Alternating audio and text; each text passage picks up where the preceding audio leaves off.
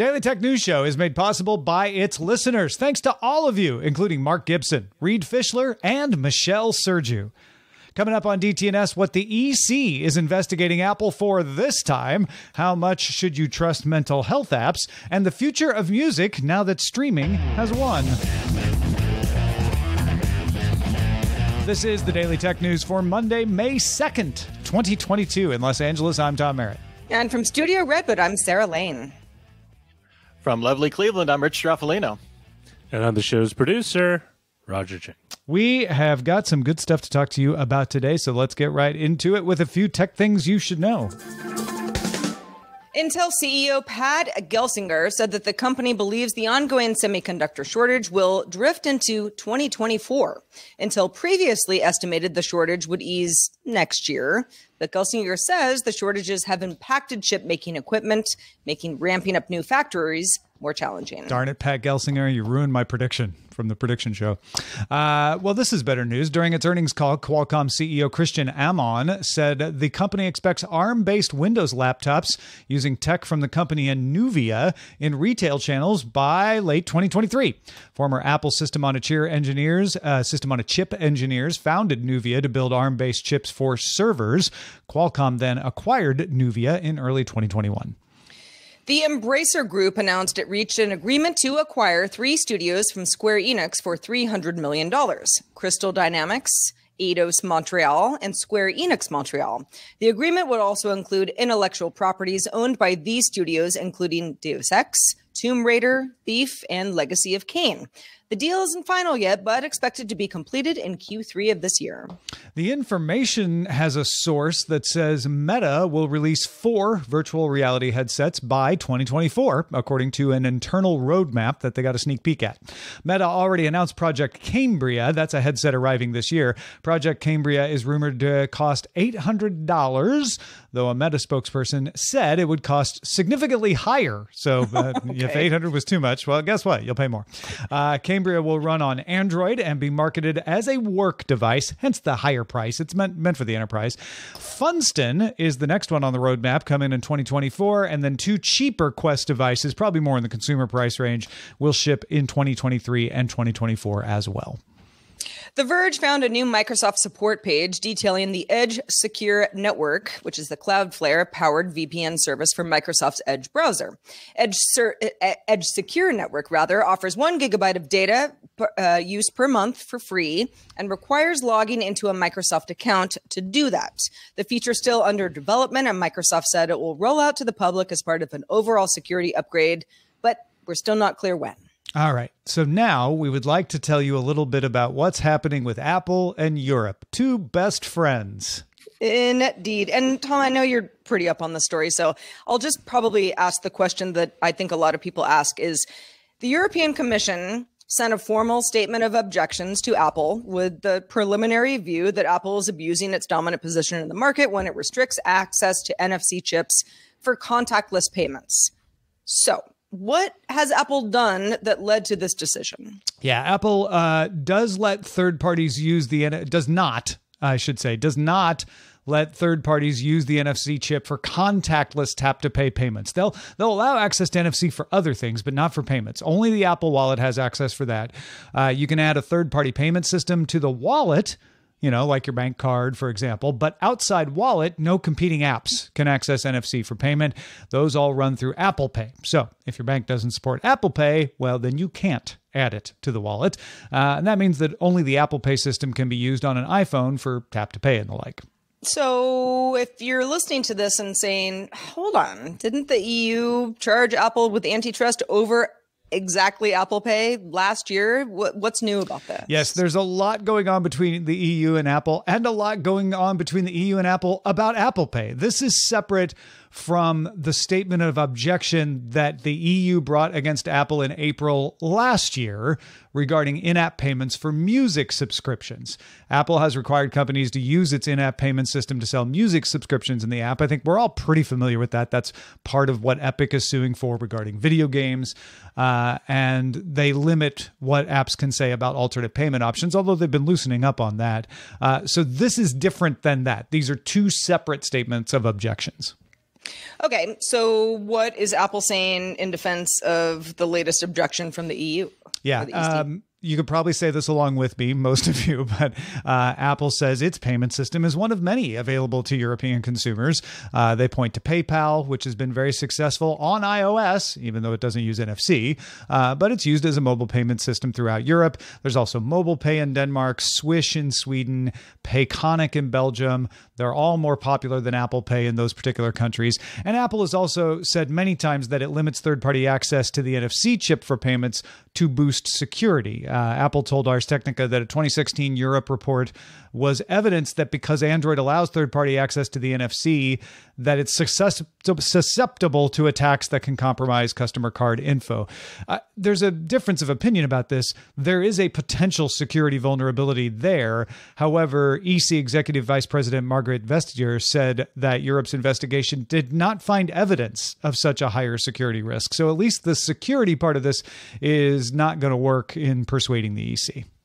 So at this point, Apple can certainly afford to pay a fine, but what actually changes on Apple's side? Yeah, so the statement of objections isn't a finding. This lets Apple respond in its defense, more formally than just like talking to Ars Technica. During its investigation, the EC could find that Apple does not violate antitrust rules. They're saying, we think you do, but let's talk this out. Apple would then, if they were found free, they'd go free. If they find that there is a violation, Apple would face a fine linked to how much it charges for its mobile wallet services. And they can be fined up to 10% of global revenue, but generally speaking, they won't be fined that much. Also, this is the first statement of objections to come from an investigation that started in June 2020, but it may not be the last. So even if they get out of this one, there may be others coming. So a few weeks ago, we heard about the EU's Digital Markets Act, talked about it on the show. Is that affected by this? Probably. Ruling, whatever it ends up being? Yeah, probably not. This investigation, at least the EC and Margaret Vestager are saying, might be finished before the DMA gets passed. However, the DMA would require equal access to operating system features like NFC for payments. So whatever they end up deciding here might be moot if the DMA gets passed. And it's like, well, even if we didn't find you violated antitrust in the past, you got to open it up now.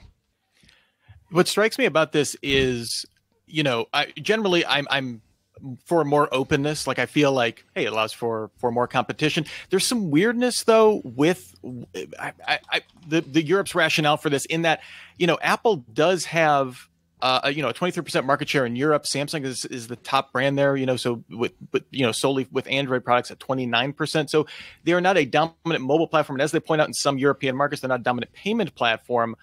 I guess ultimately, as a consumer, as someone who uses Apple Wallet, fairly frequently, I do think it's a very, smooth product to use. Like, if you can if whatever comes out of this brings competition to there, as long as that doesn't interfere with that first party experience and that remains an option, like, as a consumer, that's what I'm most interested in maintaining, I guess, selfishly, I guess, out of all of this, right? Yeah, the weird thing about this is it's probably the least compelling, one of the less compelling cases against Apple, right? Because they aren't as dominant in tap to pay as they are with the App Store. Because you make the argument with the App Store that even if they're not the dominant used phone, that the App Store has an outsized influence on developers. I don't know if you can say that about Apple Pay or not. My guess is the European Union might make some kind of redefining the market as the iPhone, as has been done with the Epic Epic Tried. That it will be interesting to see how they define that market. Because frankly, I don't think they would have brought the statement of objections if they didn't think they could define the market as potentially big enough to be of concern. Axios recently looked at how lockdowns impacted online mental health services. Apps can put you in touch with an actual clinician on the one hand, or focus more on well-being concerns. Just use chatbots and mood trackers and guided breathing and the like. One type of those seems to be a little better than the other. A 2018 paper in the journal Cognitive Behavior Therapy found that internet-based and face-to-face behavior therapy produced equivalent overall effects. It suggested that larger sample sizes be studied to verify that, but it looks like doing online but with a person therapy is pretty good. Looking at apps overall, though, a 2022 paper from the researchers at University of Wisconsin-Madison, along with Harvard Medical School and Brown University, did not find that app intervention significantly helped people dealing with anxiety, depression, substance abuse, or thoughts of suicide. So your mileage may vary, and especially if there's not a person on the other end of the app, it may not be helping that much. You should also be careful which apps you install. There was a 2018 study in the journal Internet Interventions that found that fewer than half of 116 apps meant to treat depression had a privacy policy. That's incredibly concerning. Mozilla gave 29 out of 32 mental health and prayer apps that it looked at a privacy not included warning label because they collect large amounts of personal data but have vague privacy policies. And these don't even necessarily have to be HIPAA violations. It might be that they're not collecting the mental health part, but your personal information is still valuable, and they might be treating that poorly too. So it seems like apps that connect you with a certified professional are probably good, although face-to-face is a sure bet. And apps that don't connect you with a person might be helpful in a complementary way, especially if you're using them in conjunction with therapy with a person. But you should be extremely careful which ones you install and make sure that they're treating your personal info with respect. Gosh, yeah, that is, I mean, as somebody who, I think we all struggle with mental health on as the spectrum goes in various stages of our lives. I'll leave it at that. But I've been pretty interested in some of these services. I certainly know people who are receiving various kinds of therapy completely remotely with great results. Not always, but sometimes pretty great results. And I think that's wonderful. It wasn't that long ago that I would have thought it would be kind of weird to like Zoom with your therapist, but that is our new normal. That said, any app that doesn't have a privacy policy is, in my mind, not the app for you, but especially when it comes with this kind of very personal information that, maybe it will never be used against you. But I think that, the vibe is to err on the side of caution here. Yeah, and some of the things that the Mozilla report found were things like there was an app, I believe it was Talkspace, that was using. They are a chat-based service to put you in communication with an actual therapist, but that it does store transcripts of those and generate transcripts of those. So it's like, on the one hand, I imagine the therapist would need access to those if it's a continued interaction, but also probably something you should certainly be aware of if you're going to be engaging. That's very sensitive correspondence, right? The other, some of the other stuff is, drawing in outside information about you, like targeted tracking, to serve you ads within some of these apps. So again, it is definitely very sensitive information. But what I think is interesting about these is, I don't think this has to be an either or. I think some of these earlier studies that the study in cognitive behavior was kind of looking at how do these compare, like in-person versus internet-based interactions with clinicians. And I think viewing them more as companions to it, right? Like if a chat app with a therapist gets you to get more therapy if you need it, if that's something you need, I think that's really amazing, with the caveat that, yeah, these, whatever privacy labels or whatever apps need to have in front and center to let you know exactly, what the app is asking of you and what you are giving to this service, which is, ultimately what a lot of these are. Yeah. Okay, go ahead, Tom. No, I was just going to say, in a lot of ways, it's no different than any other app. You want to make sure it's treating your personal info with, the way it should be treated, that it's treating it carefully and securely. Yeah, I think, just my last thought on this is when you take something like anxiety, I have anxiety. I have a lot of anxiety. Why do I have it? Well, I have it for personal reasons. We all kind of have these, sure, you might have this thing that is, somebody says, yeah, I know what you got anxiety, but why do you have it? And that's a very personal journey. And that's the kind of data that people really need to, I was going to say hold sacred. That's a little dramatic, but that is, I get what you're saying. Yeah, it's something that you need to think about where this data is going, who cares about this data, and what how it's going to come back to you, in often cases trying to sell you something, but it's good to be aware. And yet, to Rich's point, I don't think that means you should just avoid all the apps, right? Because if you can use a reliable app that's going to treat your information confidentially. I mean, every therapist takes notes, right? You just trust that they're going to keep them confidential. An app should be no different. You should have vetted, certified clinicians that you're dealing with that you know are going to treat your information securely. And then if it's like, well, I wouldn't drive to see a therapist because it's too much trouble and I don't have time, but I would do an app, well, then the fact that the early results it's not are that a horrible idea in theory. Right? Like it may be better than not doing it at all if it gets you the help you need. I have an anxiety disorder, and I'm really glad that I was able to find a therapist that helped me learn how to deal with it early on. Or else I might be in this situation where I don't know if I want to deal with it. And you need to deal with it. It makes your life better. Yeah. Well, Amen. We would like to make everyone's life better by talking about these kinds of stories. And to do that, we need people listening and supporting the show. So we have an idea on how to expand our listenership.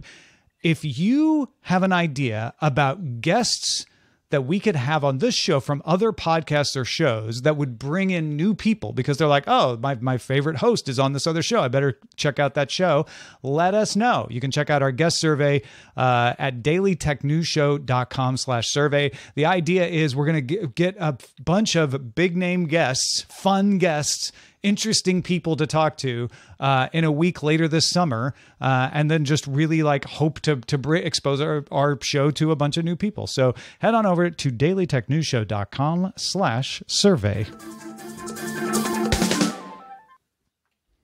Changes in the technology of music distribution have a long history in changing how music gets made. You write a different song when your main distribution channel is going to be sheet music versus when it's FM radio versus an iTunes download. Usually we see artists evolve over time, and we see the effects of these format changes in new music, not necessarily their back catalog. That old back catalog stays on the sheet music or the 78. But Swedish musician Jens Lekman is going a little in reverse here. Rich, you've been following this story. What's happening?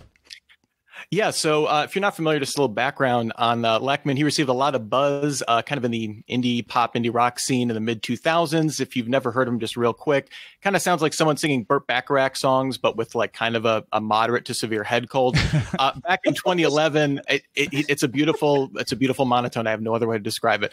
Back in 2011, fans did notice, though, he had a 2005 collection of EPs that put together into an album called Oh, You're So Silent, Jens, and it disappeared from digital and physical storefronts. You just kind of couldn't buy it anymore. And there was no reason. His label, Secretly Canadian, didn't really say anything. He didn't really kind of mention it. And then last month, Lekman teased that he was holding a funeral for his 2007 album, Night Falls Over Kortedala, which is now no longer available for sale or streaming. So what happened? Why is he retiring all of these things? So aside from sounding like he has a head cold, but Lekman extensively, especially in his early work, a lot of samples, and there were a lot of legal conflicts coming out over that. So Lekman says that many of them, the samples were taken kind of before he was a well-known musician. He'd go to thrift stores, look through the bargain bin, find the 10 for $1 LPs, bring them home and take samples off those. And a lot of those, he just has no idea where to even start getting clearances. People have passed away or labels no longer exist. So he doesn't even know really where to get clearances on how to even, kind of get clear on these songs. So how would he bring them back then if you can't clear the samples? Yeah. So, when I first saw the news, I was like, oh, no. I'm a Jens Lekman fan. If you can't tell, are these two albums just gone, from streaming forever? Well, he's actually re-releasing these albums kind of under different names, same track listings and stuff like that, but with re-recorded versions of the songs, in most cases using original vocals when possible, but with new compositions instead of using the samples. So, and a lot of times kind of re-architecting the song, kind of giving it a very different tone entirely. So, there have been some other instances in music where people have re-recorded songs. You may think Taylor Swift has kind of been doing this. Sure. Yeah. But in those cases, those were kind of to get master recording rights to that. There was more rights issues tied up into those. But what really started to me is, Lekman kind of bringing a new version of what would otherwise just be songs that kind of got lost in a legal mire going forward, which I think is really interesting. Yeah, it's fascinating. Web of Magic in our chat says he should just wait for a cease and desist to find out. My guess is, and I don't know this, my guess is they did. They got cease and desist, and then the label said, well, we don't want to get any more. Let's do preventative maintenance. Let's get rid of the songs before we get threatened with legal action, because they're a small label. They don't have a lot of money to spend dealing with a bunch of cease and desist, which is why then you start overcorrecting and saying, well, even if we don't know where this sample should be licensed from, let's just not use it because we don't know when they'll pop up and we don't want to have to deal with that. It's fascinating to me, though, that he isn't able to re-record them, but he also doesn't seem to regret that. He seems to like the idea that he can recreate a new version of that song that otherwise would just be unavailable. I know he said in the story that people were coming up to him at concerts and going, hey, where do I get that new song? And he's like, that's not a new song. That's a really old song. You just can't find anymore. Yeah, and like people are, hearing it live for the first time, and it hasn't been streaming for 11 years now, which is, or probably before anyone was really even streaming to begin with. So yeah, really interesting, and kind of got me thinking of, is this going to be a way for the, I'm like a huge album fan, right? I did a radio show locally in town where I only played albums. Like, I love the idea of the album, but the album is very much tied to like, hey, we need to release a product and it needs to sit in a store shelf, and then you need to be able to take that home and bring it home. That obligation is completely gone from streaming. And I think that as artists, evolve, as their musical styles evolve, I think that we could see more people, not for legal reasons necessarily, but to be like, hey, we need to keep this fresh, whether you want to call it a remix, whether you want to call it, like a constantly, evolving album, to kind of, when your revenue as an artist also is tied to people streaming your songs, changing it, refreshing it, whatever you want to call it. Giving them new reasons to stream it. Yeah, exactly. I think it could be like a way that an album as a concept that is not fixed in time, like you would need to with a physical product, might be a way that goes on going forward. I also think, there are so many artists who have access to a variety of musical tools, all the tools. So what it sounds like Lechman was doing, in the early days, was just like having some fun, making some good stuff. And he almost, is a product of too much of his people liking his stuff too much, where all of a sudden it turns into like, yeah, that was a sample I didn't have access to. I don't want all of the stuff to go away. I can recreate it so that I'm in the clear, and everybody gets a little bit new life out of it. I love this idea. I guess you're boxed into a corner at this point, but it gives your fans some new life. And it's low cost to access. In the past, they would do live albums to give you a second look at a song, right? But generally speaking, putting out an album was a costly affair. So you weren't going to put out a bunch of re-recordings of things you already knew people liked. Whereas now it's easy for us to just be on a streaming service, go, oh, an alternate version. Well, that's interesting. Let me give it a shot. I don't have to go into a store, buy an album, take it home, which is a bunch of impediments to trying out something like that. Well, if you happen to have a Fisher-Price Game and Learn controller in your home, it's likely that there is a small child in your home as well. Although, I'm just not going to, it might be for you as well, but this is something that Fisher-Price has put out for quite young children. A modder has turned this toy gamepad that's designed for kids into a complete Xbox gamepad that can play games like Elden Ring, perhaps you've heard of it, with special sounds for Konami mode. Dylan Beck, also known as Rudism, you might know him, New Zealand native, Twitch streamer, pretty popular, has previously done stuff like this. Beat Dark Souls 3 with a single button Morse code controller, also built a motion controlled lightsaber and Force power glove for Star Wars Jedi Fallen Order, and also built his own flap waddle and honk controls for Untitled Goose Game. The best part is, though, the Fisher-Price buttons still work. So if your 1-year-old is like, no, I like it the way it was before, you can have both, because the Arduino is set to piggyback off of the original inputs by being soldered directly to the pre-existing board. Rudism, as he's known, also transformed the Fisher-Price slider as a mode selector that can let you have either a left or right analog stick at any given moment, as well as access to start, select, and guide buttons on A, B, and C. Can do it all. as long as you're playing the appropriate games. The project started out as a joke. That's what Rootism says. Deal Hunter, known as Wario64, tweeted that the gamepad would be perfect for Elden Ring. Total budget was $20. That includes the controller, but Rootism says that doesn't include the old 3D printer that he used to make mounts to keep the joystick and switches in position. So a little bit more than $20, and certainly some time and effort and a little sweat involved, but cool nonetheless. Yeah, no, this is hilarious, and I love that he. Maybe it was a happy accident, but that he preserved the original sound effects so it could be like, you got your high score every time you press the up button. Yay! Yeah. As a parent, I just like that the toy functionality of it is like just nope. You can have it back, kid. I'm done playing Elden Ring. You can have it. Yeah, right. They can keep playing with it. Yeah, they don't know the difference till it accidentally pairs and starts messing up your game. Yeah. All right, let's check out the mailbag. What do we got in there, Sarah? We got one from Robert, who wrote, in regards to that paid Zen posture app that uses your camera to detect your posture, something we talked about last week on the show. Robert says, I've been using a free Chrome plugin called Posture Reminder. It's nothing more than a timer with a toast message and a sound that reminds you to straighten up. That's it. It works for me, and it's free. I think there is something to be said for Zen's posture modeling that helps you look at it and get the right posture. But if you don't want to mess with that or you can't afford it, I think Robert's idea here is get you most of the way down the road. Just reminding you to sit up straight is better than nothing. I love that. My Apple Watch tells me to stand up often, and I'm like, shut up. I won't do it. That's the balance. Don't tell me what to do. You have to want to do it. That's true. You have to. Yes, exactly. We also want to thank some brand new bosses that we got over our weekend. Bill, Joshua, Christopher, Skylar, and Dave all started backing us on Patreon. Thank you, Bill. Thank you, Joshua. Thank you, Christopher. Thank you, Skylar.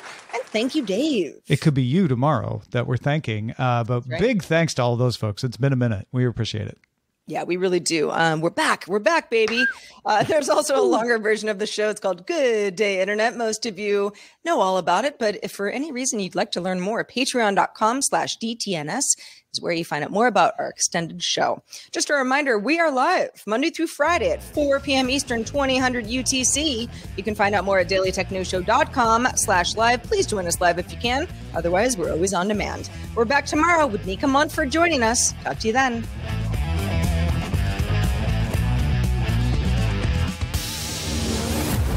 This show is part of the Frog Pants Network. Get more at frogpants.com. Diamond Club hopes you have enjoyed this program.